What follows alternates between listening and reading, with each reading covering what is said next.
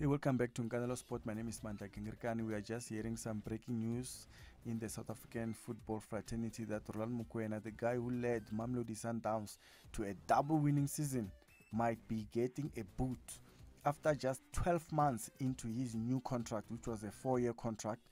Mokwena and Sundowns are in some serious talks right now, and it looks like he could be on his way out. Let's dive into what's going on. RHULANI Mokwena became the main man at Sundowns after working as a co-coach with Manqoba Mngqithi. He just led the team to a DStv Premier League title and the first ever African Football League trophy. Pretty impressive, right? In total, Mokwena has bagged 4 league titles for Sundowns, 2 as a co-coach and 2 as a head coach. Just a few months ago, he was named coach of the season. Talk about a roller coaster. That's why I was saying this is some shocking news. What could be the reason for firing? No official word yet, but insiders say Mokwena is walking on thin ice because of a broken working relationship with sporting director Fleming Berg. Well, speculations have been rife, citing information in the camp that things have been heating up between Mokwena and Berg, especially around the transfer window strategy.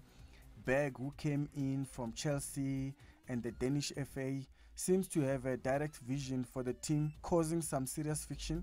The club released key players like Brian Onyango, Bongani Zungu and Gaston Sereno without bringing a new talent, because usually when players are released, there are new ones that come in to replace those ones that left. But this time around at Sundowns, it's just been quiet. But Mokwena wasn't there when players reported for medicals this week, which could mean some rocky days ahead of Sundowns. With a pre-season camp in Austria coming up, the team's preparations could be all over the place. But word has it that Manqoba Mngqithi might step in as an interim coach. Let's see if he can steady the ship, but I think he can, because he's been there.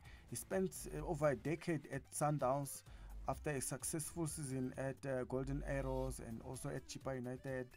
So he's a formidable coach. He can take the charges. He's capable of that.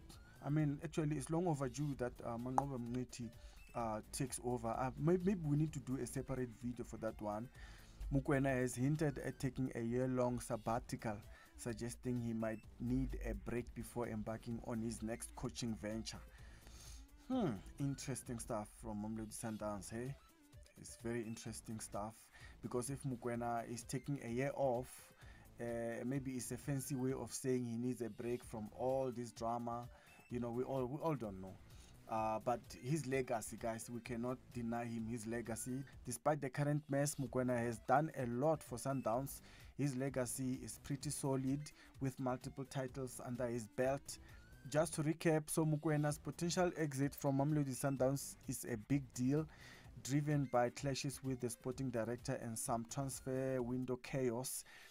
So what do you think about these developments? Drop your thoughts in the comment sections, and also don't forget to like and subscribe for more football updates.